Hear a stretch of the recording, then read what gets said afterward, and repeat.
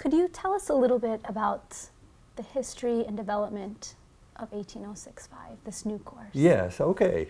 So this is my adventure into the subject of deep learning. So that's a special part of machine learning, a highly important part. It's in the newspaper all the time. And students are graduating knowing about deep learning and getting good jobs, and it's really amazing.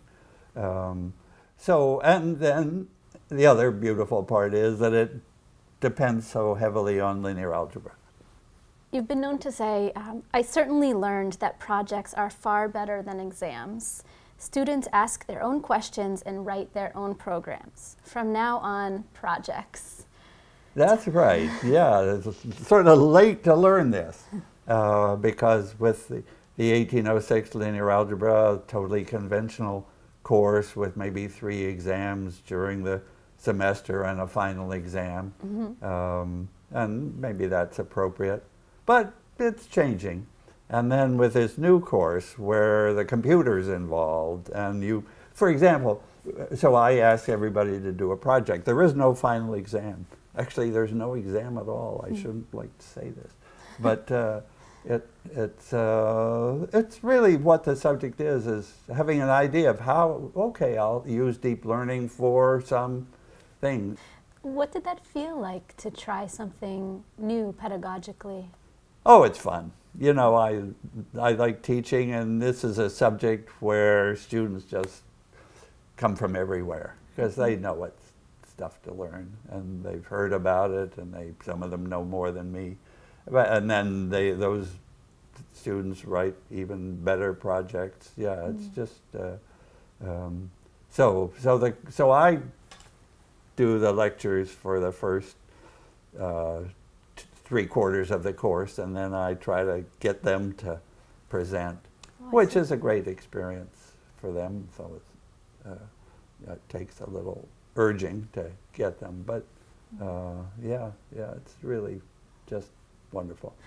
What insights have you gained about having more of a student-led course and a project-based course? Anything that other... You realize slowly but finally that that's how people learn, by doing that you couldn't give them a better way to learn than create a project. Usually it's on some topic they know about or they're interested in.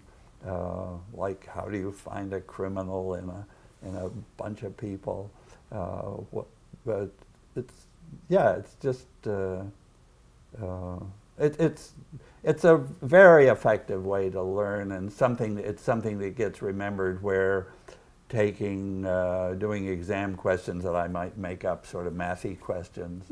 I don't know if that's remembered 10 years later, but I think people's projects are. Is there anything you learned from teaching it this way, like something that maybe went wrong in the logistics of facilitating these projects that next time you want to do differently? Well, sure. I didn't have any idea what to expect, really. And maybe the students didn't either. They said, "What's a project?" Well, one student had said, unwisely, "When are the projects due?" I thought, what's that? I mean, I hadn't even thought about projects, so I thought, okay, you asked for it. So we decided that the end of the semester, the final day of class, which is 2 weeks away, projects are due to come in, and then some of the class has a chance to present their project in the last weeks, but not everybody, because it's a big class. So it starts with each student or each group, it could be 2 or 3 students together, sends me an email about their plan. And I usually respond, wonderful. And maybe I have an idea of a reference or 2 that they could look at. And then they just do it. Yeah, it's really nice, very nice. Do you give them any feedback along the way? If they ask for it, yeah, and if I, you know, usually they'll know more about their subject than me. But maybe what they learn also is presenting. That's an important thing. So it's really, it's just, it's more, it's richer than taking an exam. Well, the viewer may think, okay, Professor Strang says no more exams. I don't know if, so don't quote me on that, please. Okay. In 1806-5, in one of the videos, you talk about grading students' work. Yeah. And you tell them that although this is important to grade their work, it's not your main concern, that your main concern is actually learning with them. Right. This is what I want to say the most. And I say it to every class I teach near the start of the semester. My feeling about what my job is to teach you things, or to join with you in learning things, as happened today. It's not to grade you. So typically the first few days of class, these guys ask, you know, what's the class average going to be? How are we going to be graded? I don't have any answers for that stuff. So I say what is totally true, that I don't feel my main job is to grade them. My job is to teach them or learn with them. And that's what I continue to do, and gradually they begin to believe. You know, at the beginning it's, they still think, okay, but he's got to give me a B or a C or an A. But really, that's not what 1806-5 is about, a grade. It's just not. What advice do you have for new professors starting out in teaching?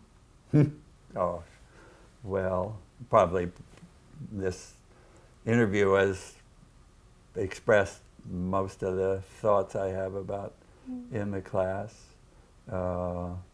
Yeah. Use big chalk, especially if it's a large class. It helps your writing your writing looks impressively level, even because of the chalk. And don't rush, and don't think you have to cover everything. Just to stay with the class. Yeah. It's, well, so again, it's the best job possible.